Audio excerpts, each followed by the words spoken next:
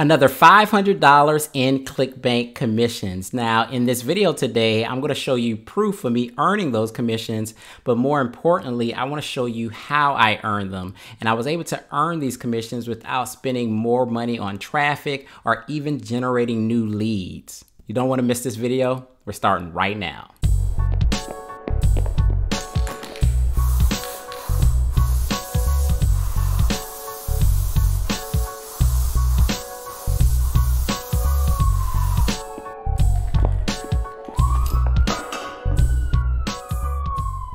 What's up, guys? My name is John McNeil, and if this is the very first time you come to my channel, I want to welcome you here.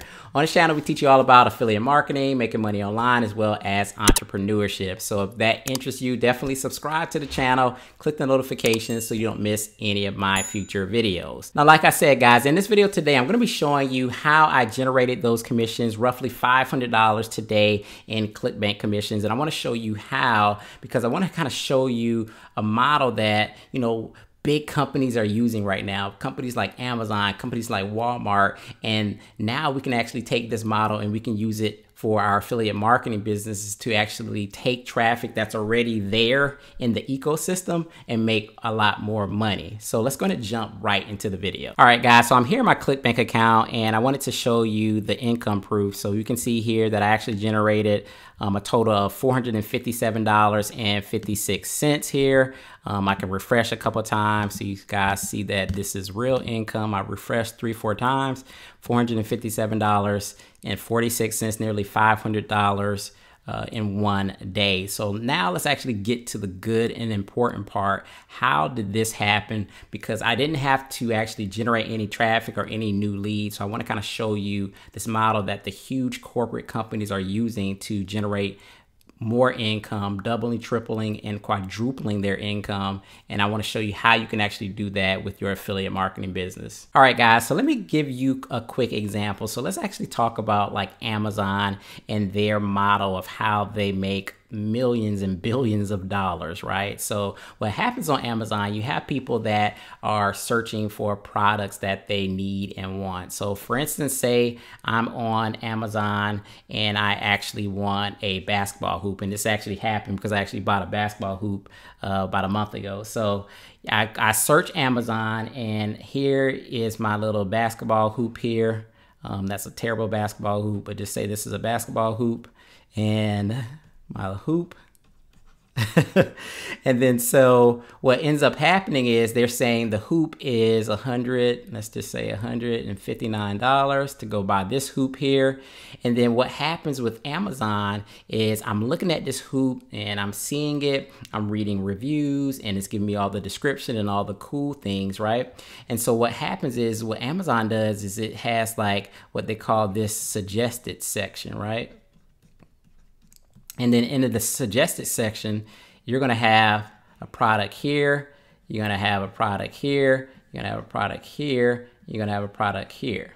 So I'm already in the market, obviously, for this basketball hoop here.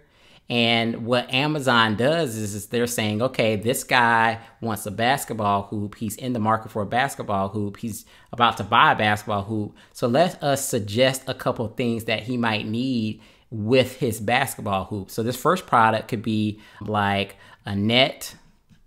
This product could be a ball, like maybe I need another basketball, right? This product could be an air pump, right? And this product could be, I don't know, something that's related to basketball. I don't know, right? And so what ends up happening is because I want this basketball hoop, I'm like, okay, well, I need to get another basketball. So I'm saying, let me go ahead and pick up this. So let's add that to the tally. I definitely need an air pump, so it's going to add that to the tally. So now that, I have kind of looked at some of this stuff, I bought the basketball hoop here. I've got a ball here, and I picked up an air pump here. So now I was only going to make Amazon was only going to make $159 here, but now they probably made closer to total, you know, with taxes or whatever the case may be, let's say it's $200. So exponentially, they increase their sales by suggesting products and recommending products that I will actually need if I want to have a great experience with this basketball hoop, right? So I hope that makes sense.